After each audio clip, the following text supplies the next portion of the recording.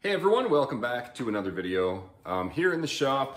On yesterday's video, this guitar right here was completely black. And if you remember what I mentioned in yesterday's video, I mentioned that I burned through the nitrocellulose lacquer finish by sanding too aggressively. So I just decided to go ahead and sand this thing completely back down the wood and start from ground zero. And I did the, we're calling it the Galaxy Blue Burst. That's what I decided to call this finish. I'll show you up close what it looks like. Well, I mean, you can see what it looks like. I'm only well, here, let me show you. You can see that each little check mark is another coat of finish. Clear penetrating epoxy sealer, color, and 5 coats of finish.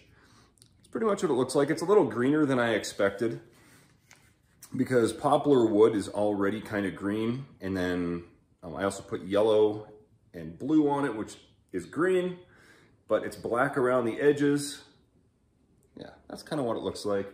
I think it looks, you know, equally as cool as the black. So I just decided to do that instead. So yeah, we're just gonna go ahead and keep doing putting coats of finish on that. Once I get to about 10 coats of finish, then we can scuff sand it, spray another 10 coats, level sand it, drop fill, all that stuff. Yeah, it sucks when finishing makes or breaks a guitar. So it's very important to make sure that it's done correctly. And if this messes up, if something goes wrong with this, I'm not against sanding it back down to wood and trying again until we get it perfect. So anyway, today, I already went to Home Depot. I picked up some supplies. I'm gonna rebuild my mailbox out front. We're gonna do, there's this one design that I like. I saw somebody with it and I'm gonna try to replicate it. So yeah, let's build a mailbox today. Hope you enjoy the video. Okay, so right now my mailbox is very standard and simple. It's kind of like this. I had a couple different design ideas, different things that I like. And I think what I'm gonna go with is kind of like this here. Basically, it's gonna be shaped like this, with the mailbox on top. But this is gonna be divided into 4 or 5 pieces, and it's gonna have a curve. So we get to bend some wood with this one. We're gonna have the numbers like right here, going down like this on both sides. So I'm actually gonna make the numbers, or maybe I might buy them. I don't have a milling machine, and I would like to have them metal, so I'll probably have to buy those instead of making them out of wood, just because the metal is gonna last a lot longer than the wood. But yeah, it's pretty much that, and then I can do some kind of a design back here or something, I don't know yet, but basically that's the design I think we're gonna go for. We have to get a 4x4 that's gonna go into the ground about 20 inches deep. This is the ground. We're gonna have to concrete that in. So the board itself, it's gonna be, it's gonna be about 60 inches long because we want 40 inches from the ground to the bottom of the mailbox. And these are gonna be 1x6s. I got all that material. And yeah, let's go ahead and build it. We have all of our pieces of pressure treat cut to length. This piece here, I cut it longer than the original 60 inches that I had planned on. What we're gonna do is instead of stopping here and making it flush with the top, we're gonna have that post go up past and then sit behind the mailbox.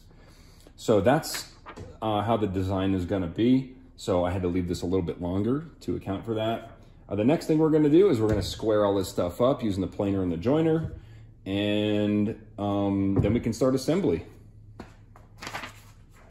So in order to get this piece here, this curve, what we're gonna do is we're gonna actually bend a piece of cedar, and once it's bent, that'll give us a good template to trace in order to cut this out perfectly, and then we can use the cedar itself as like a filler for that area. So right here I have a piece of cedar fence between 2 buckets with a heavy bucket full of birdseed on top of it. I just have some water trickling down And as the sun hits it, it's gonna warm it up. And just like bending a guitar side, it's gonna bend it slowly. And we don't need too much of a bend, but we need more than it is now. If we need to dump some hot water on it, that'll help it along as well. But by the time we're done assembling and painting the post and everything, this should be ready. This should be ready.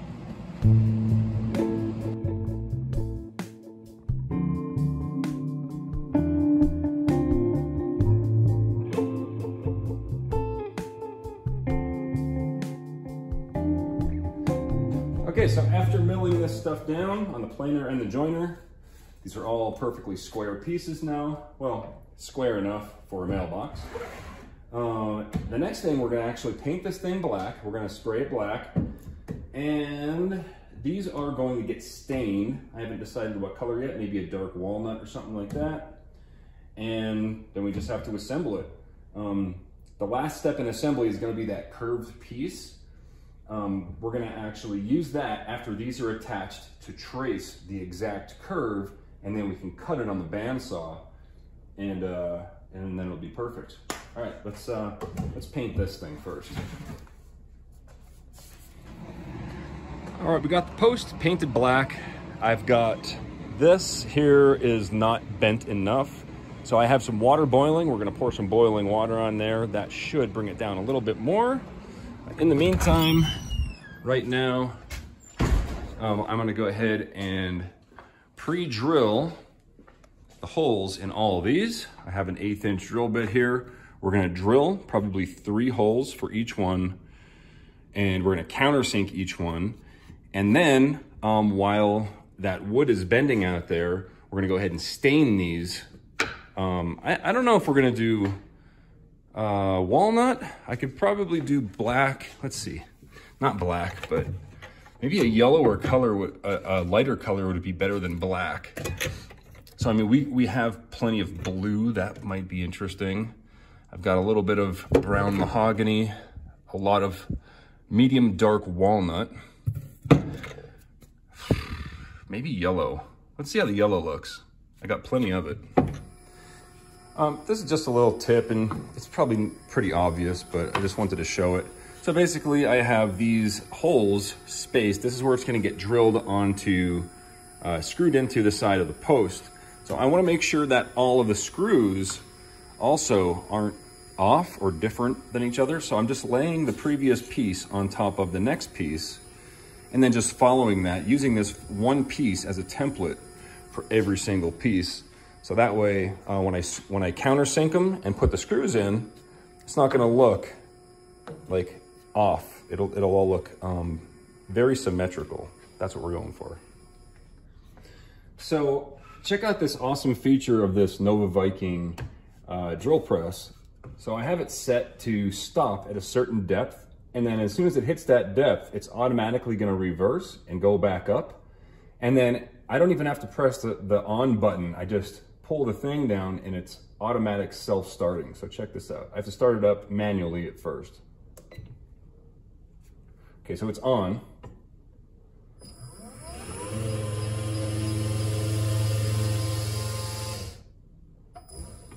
Look at that.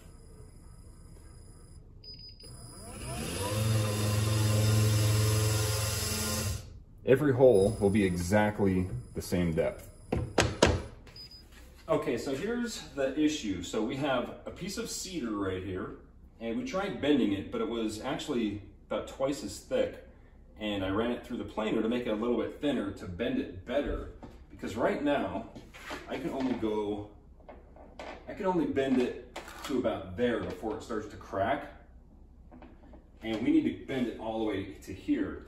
So what we have to do is we have to thin this down even more so we can bend it all the way. We're gonna have to bend it using more hot water. And once we can bend it all the way to here, then we can trace that, cut this off, and then install that bent piece of wood underneath. All right, I took it over to the planer and I brought it down to about almost half the thickness. We're at like 3/8 right there. But as you can see, by hand, I could almost bend it Feels like it's gonna crack, but I don't think it will.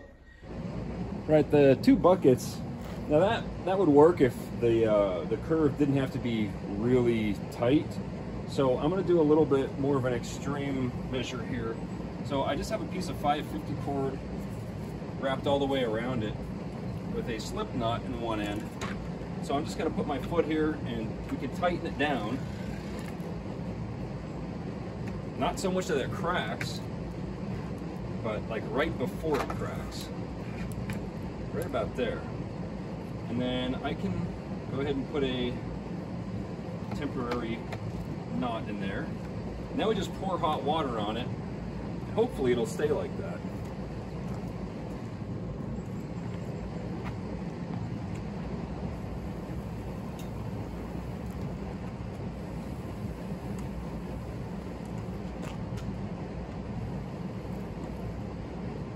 Once this dries, the wood cells should take on a new shape that it's bent in. Should, but we'll see. I know I've worked with cedar before. This is cedar wood with guitars, and it sure does hold its shape. Just have to let it dry.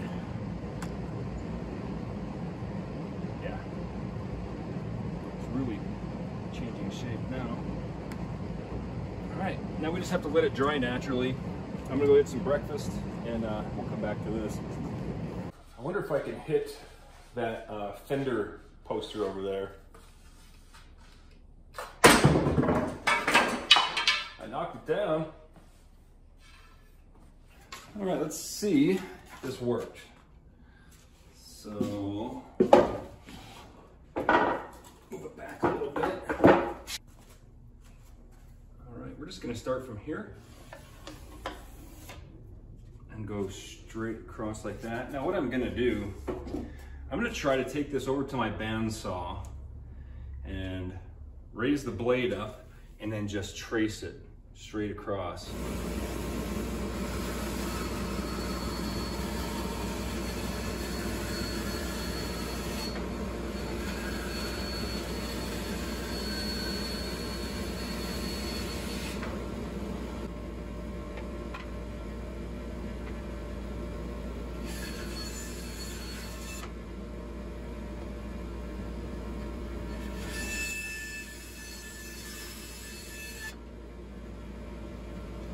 There it is so far.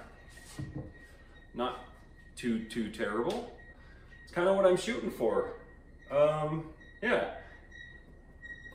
I can even have my name right here, K-L-E-S-H, the number of the house, and a mailbox on top. Now remember, this is going to be buried in the ground 20 inches deep. So this from here down is going to be underground in concrete.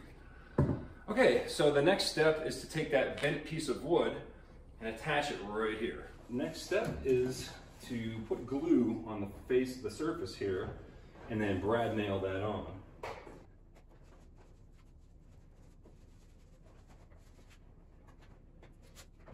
I shouldn't have to worry about clamping it because once I get these brad nails in down here, that should hold it in place.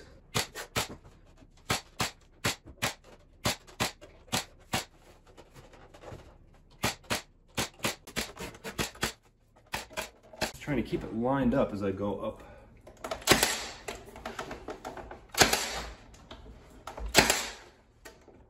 All right, so I also have to add a little platform here for the mailbox to be nailed to, or screwed down to, or fastened to, or whatever fancy word you want to use.